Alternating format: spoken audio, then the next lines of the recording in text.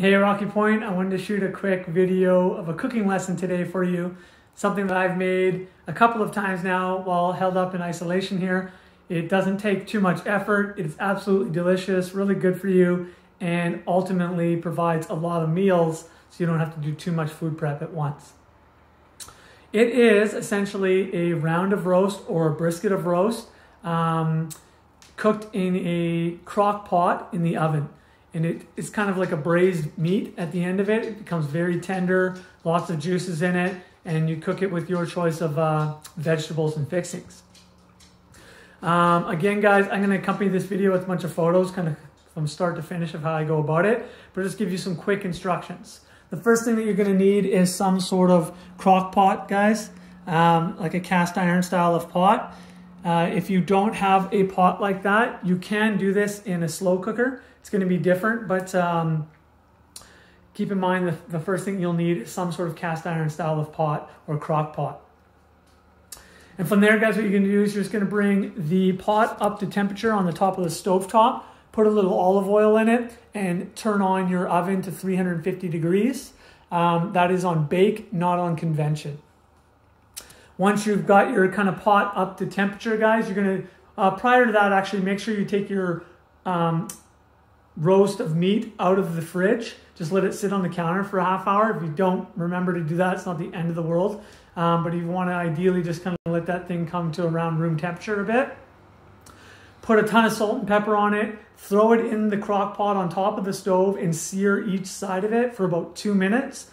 You're going to sear all the juices in and create a nice crust layer around the piece of beef that you're using.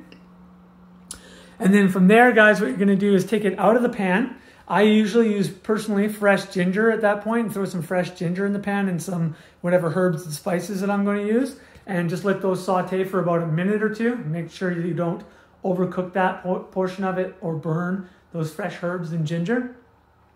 And then you're going to take the pan off the heat, guys, and pour in some beef broth or chicken broth if you don't have beef broth. I've made some homemade chicken broth because I was running out of beef broth this time. I could shoot another video on that, but it's really quite easy. I cooked a whole chicken. I ended up just boiling the bones down afterwards with some herbs and spices. Once you pour that into the pan, guys, that will kind of take away the searing of the pan and prepare it to put the beef back in. You put the beef back in the pan at that point, guys, and then you're going to put a whole chopped onion with quite big pieces into the bottom of it. And then you're going to layer whatever kind of carbohydrate vegetable you'd want to put in there. I personally put in some yams and some potatoes.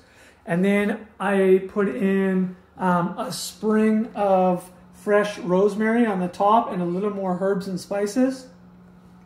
And then finally, guys, I put in some balsamic, white wine vinegar, and a tiny bit of apple cider, I should say, for some more flavoring. And it'll also help with the reduction of the juices around the roast as it kind of boils and condenses down.